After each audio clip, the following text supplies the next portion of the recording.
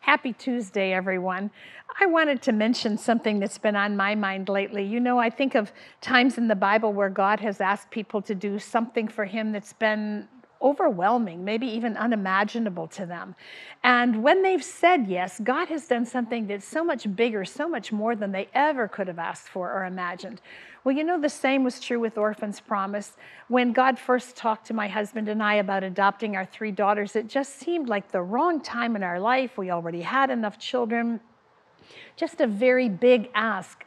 But when we said yes, out of that came the birth of Orphan's Promise. And who could have known that today, in more than 60 countries, we have hundreds of projects touching thousands of children's lives.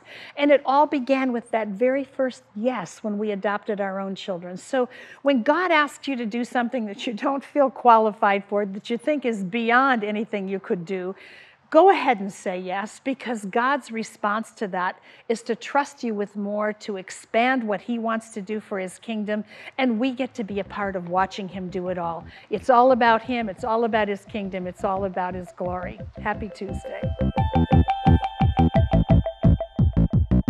Welcome to the Orphan's Promise YouTube channel. Please subscribe to our videos. And if this is a ministry that you want to support, just make a tax-deductible donation by clicking here to visit our giving page. Thanks again. We look forward to partnering with you to give children across the world hope.